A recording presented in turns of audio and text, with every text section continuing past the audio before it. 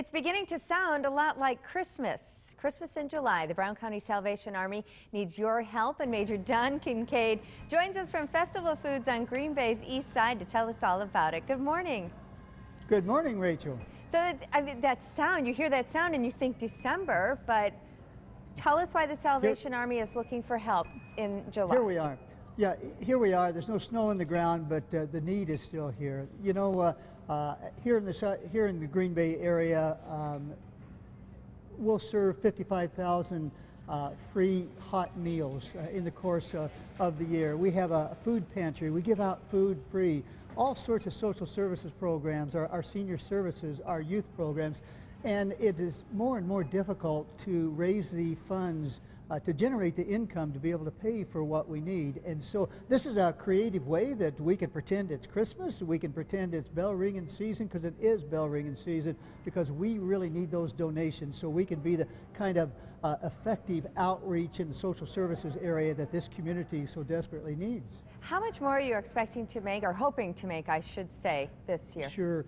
We have a goal of $30,000. It's going to be a stretch. Last year, our goal in Christmas in July was $20,000. We hit that with a little bit extra, so we've stretched it up to $30,000. But it's needed. We have a budget that requires that $30,000 figure, and so we don't want to have to make tough decisions on social services programs being diminished or decreased. So we're excited about this. This is a community that cares, isn't it? Yes. Yes, indeed.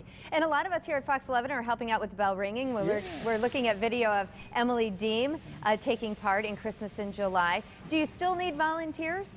Oh, we sure do. If people would just go on our site, ringbells.org, and there's many slots that are available, because the reality is if there's no one standing at the kettle, very few people will drop coins and bills into it. But if there's someone, and did I hear that you're going to be here this afternoon, Rachel? I think right where you're standing holding that right. bell. Yes, today at noon. What a good spot. And noontime, it's going to be even busier. And the need is here. And thank you and Fox 11 for supporting us. And we just hope and pray. We pray more than we hope that people will sign up to ring bells for us this week through Saturday. Well, we are so happy to help. And thank you so much for getting the word out this morning on Good Day Wisconsin.